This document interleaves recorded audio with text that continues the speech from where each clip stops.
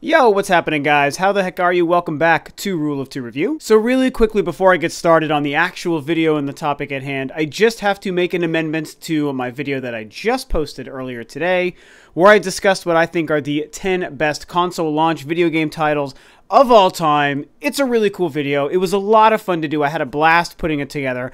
However, it appears as though I made a mistake. So basically it turns out that the game that I included as number 4 on that list, which I'm not going to spoil right now because I feel like you should still go watch the video if you're curious, was not actually a launch title. I was off by about a year, unfortunately, which is really embarrassing. It's an older game for an older console, and I pride myself in my knowledge of that older era because I did live through it and enjoy it so very much. But it turns out that I goofed and I made a mistake, and that title technically, not even technically, exactly was not a launch title. Pretty embarrassing, but you know what? It is what it is. I'm only human.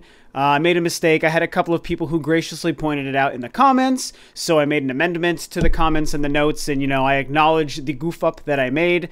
Like I said, it's kind of embarrassing and silly, but, I just do this for fun. Really, Rule of Two Review, it's not like my job, so I only have so much time to put in whatever research I need when I make a video like that, just making a list. So, I made a mistake. I still loved the game that I included. I think I had a pretty fun conversation about video games in that video, and you know what? That's just really what this comes down to, and people like to tune into me to hear me talk about video games, and that's what I normally do. That's what I did on that video, and that's what I'm going to do again here today. So I know why you guys came. You want to hear me talk about the brand new trailer for The Legend of Zelda Breath of the Wild, which just premiered tonight on the Game Awards. Now, unfortunately, I was at work during the Game Awards airing. I mean, it probably just finished streaming, I think 25 minutes ago, so it's really fresh, the whole show. It just happened. Of course, I get home right as the whole thing finishes. I did want to watch it because, like I said, I get a lot of fun out of watching the show. I don't think it's incredible. It's a little bit ridiculous. There's obviously money behind it. I don't really think that the awards are valuable. We have a couple of years to go on that front when it comes to the Game Awards, but I still appreciate that it's an hour or two of video game entertainment. You get a bunch of famous people in the industry, you get surprise previews and trailers, and today featured a bunch of Zelda stuff. Pretty fantastic news. It was a surprise announcement from Nintendo the other day that they were going to premiere Zelda information, and they did some live gameplay with Bill Trinan and another individual, Nate something I want to say. I'm sorry, I can't remember his name. Pretty interesting stuff, but before that, they actually showed an actual trailer. It was about a minute and a half, almost 2 minutes long, and it was a story-heavy trailer.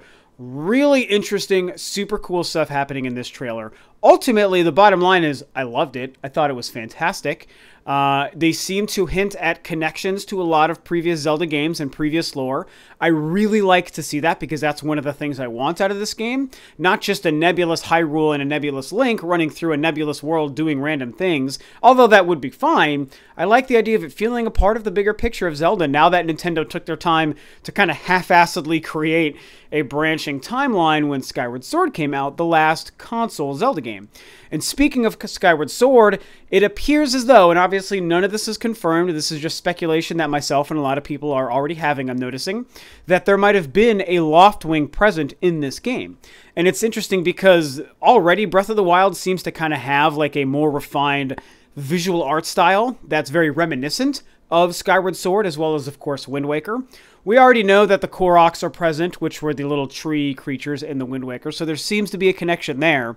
But maybe, if in fact that was a Loftwing, which it sure as hell looked like it, maybe we also have a Skyward Sword connection. And you've heard me talk about it before. I think Skyward Sword is criminally underrated. It's not the best Zelda game, but it's an incredible experience. To me, it's a top 3 or 4. I can't remember. I made a list where I included it. I think it's a wonderful game. Loved the story, and I think that if they were to build upon the story that game put in place, which is smart because they created that game to be the genesis of the entire Zelda lineage, I think that would be smart and really interesting and maybe even add that much more value and weight to Skyward Sword as a game. So I think that's very, very interesting. Of course, they showed some female characters booping and bomping about in this trailer, which has, of course, got a lot of people talking as well. There was a side shot of a character. We didn't see any faces of any other characters, NPCs, that weren't Link. But we did see a side shot of a female character walking, wearing what appears to be almost identical clothing as to the base Link that we've seen in all the promo for Breath of the Wild, where he's wearing that blue kind of shirt. It's not really a tunic, it's just a blue shirt and like a strap thing and these brownish pants. And it just looked like this person was wearing the same kind of garb, only very obviously female for a couple of reasons you can probably imagine.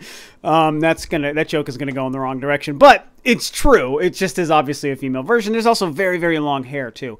So what's going on with that? Is this Linkle? Is this a female Link character? Can you choose to play as a female? I certainly don't think that's the case. Is it just another random female character, or is it Zelda? Maybe. I kind of think it's Zelda. My girlfriend and I just finished watching the trailer, and I feel like it could be Zelda. But at the very end of the trailer, we see another character which very much appears to potentially be female. We mostly see this person's hand, and they do this kind of, grabbing motion very intently, and we have Link behind this character kind of bowing or falling over. I'd have to watch it again now. And it's like, okay, is that Zelda? And is that even a different character than the first character we see that's obviously female? For all we know, that's actually the same person. So I guess I should say it's not necessarily two characters or two female characters we're talking about. They could be the same. So there's a lot going on there. What is that about? But what I love is that it's teasing us, and it's giving us glimpses of the story and the larger picture at hand within Breath of the Wild, which previously they hadn't done.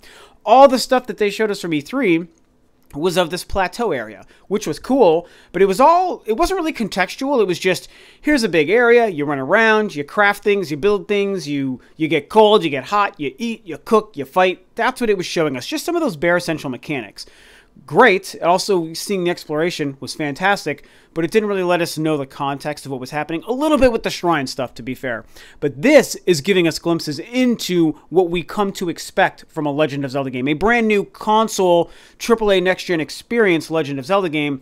That's what we saw with this trailer. And it got me really excited, you guys, and we got to see a lot more. We got to get an idea of what the worlds outside of the plateau look like, the variety of locations and the forest and the fog and the mountains and the trees and some of the different enemies. I should speak about the gameplay stuff that Bill did, which was very interesting.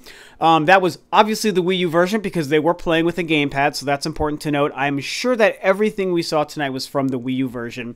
That being said, I have to say it looks gorgeous. Yes, the frame rate's questionable, but you know what? It could be streaming stuff, or it could just be that it's unfinished, or it could just be that the Wii U version has frame rate problems. Maybe it's just that. Who really cares? It looks amazing, and even if some of what we saw tonight was the Switch version, while you could say that, okay, it doesn't look as good as what I'd think the next generation version of this game looked like, if the Switch version looked like what we saw, I would not be disappointed. I would not be complaining. And anyone that would be complaining is way too spoiled for their own good and needs to really step back and check themselves. But I haven't seen any of that yet, so let's not jump to conclusions. So the only other thing I have to say is going back to the gameplay stuff that Bill showed, it was really just more combat.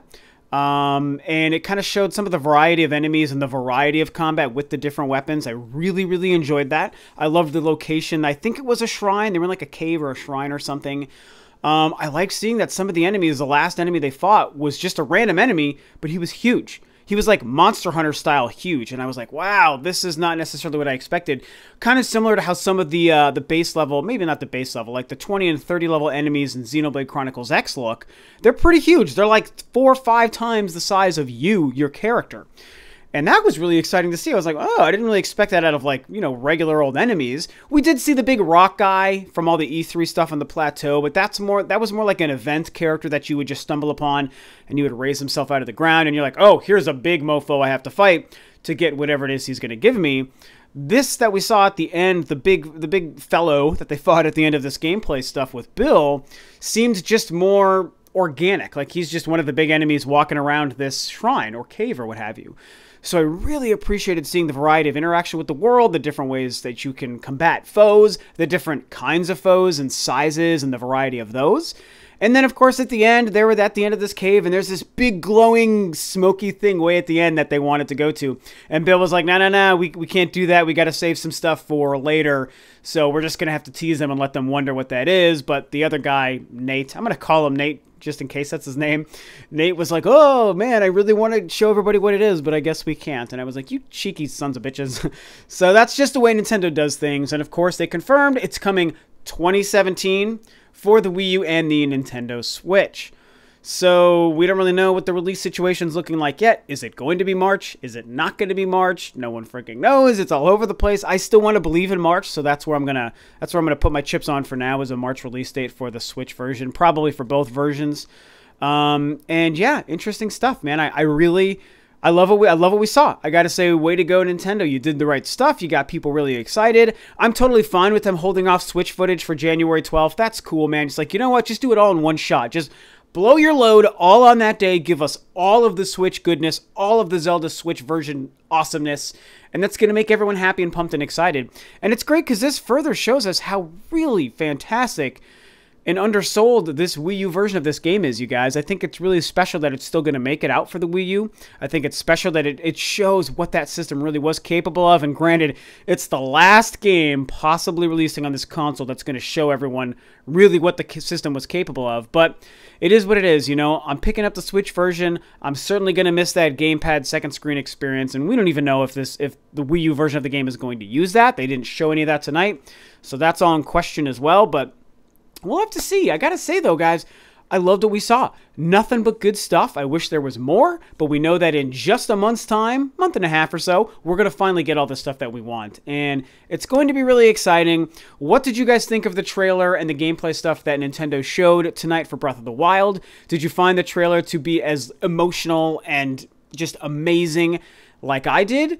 Did you find it to be underwhelming? Did you think the gameplay stuff looked exciting like I thought? Or did you also find that to be underwhelming? I have a feeling most people are going to find it pretty damn exciting because it's Zelda and it looks great. So that's what's going on, guys. A really exciting time. Hooray for Nintendo and Zelda news. And that's it for this video. This, of course, is Rob of Rule 2 Review, and I will catch you guys next time on another video.